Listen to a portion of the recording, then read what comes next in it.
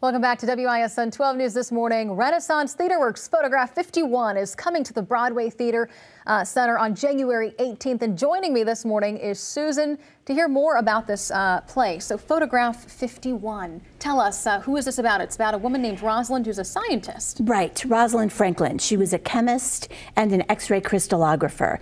And at King's College in the early 50s in London, she took the definitive photograph with X-ray crystallography that allowed Watson and Crick to make the DNA model. And we learn about some of the challenges that she goes through. Absolutely. I mean, she was discriminated against. She was a Jew and a woman. And at that time at King's College, she couldn't have lunch there. There was no place. Women weren't allowed in the common room for lunch.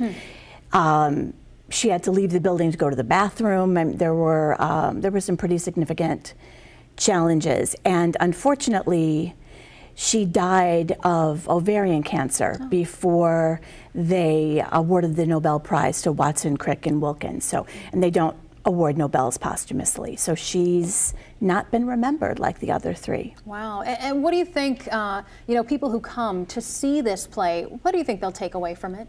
I think they'll take away that science makes really good theater.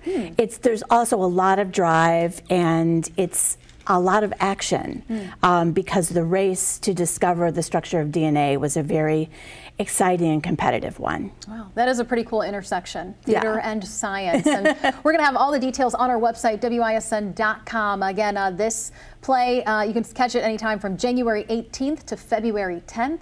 Head over to our website, WISN.com/weekend. It'll all be there. Thank you so much.